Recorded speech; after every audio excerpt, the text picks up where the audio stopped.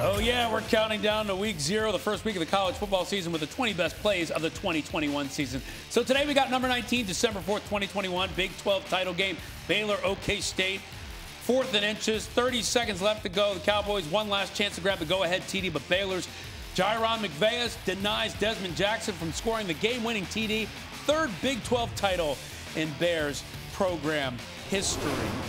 Now, head coach David Aranda is going to have some challenges this season. His quarterback, Blake Shapen, has just 2 career starts, including a 3-touchdown performance in that Big 12 championship against Oklahoma State. The majority of the team's offensive production from last season isn't going to be returning, and FPI projects them for nearly 8 wins.